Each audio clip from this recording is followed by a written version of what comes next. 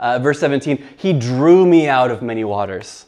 I love it. And here, the word there for being drawn out of the waters, I'm probably not pronouncing it right, but it's like moshi, which maybe you've heard of that before, because that's only ever used before to describe when the daughter of Pharaoh sees this Hebrew baby going through, floating down the Nile, and she draws him out. She moshis him.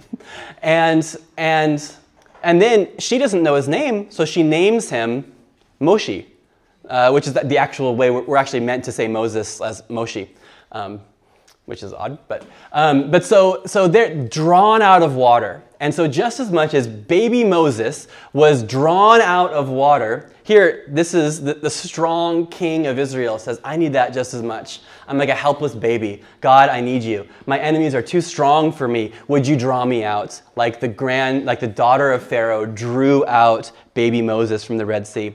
Just like Peter receiving the hand of Christ, drawing him out of the Sea of Galilee. And I think biblically there's just this wonderful picture that we see again and again and again of death described as water and resurrection or life or rescue or salvation or redemption being seen as being drawn out of water.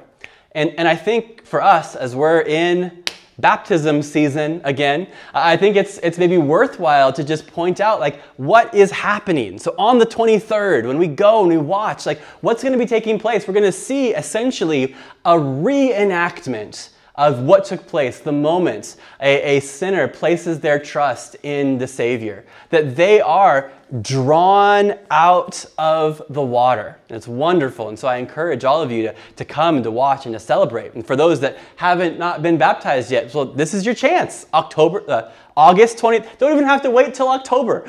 August 23rd is the time. And I also want to say, a tangent on a tangent. We live in a country with a rich tradition of sprinkling water on babies and calling it baptism.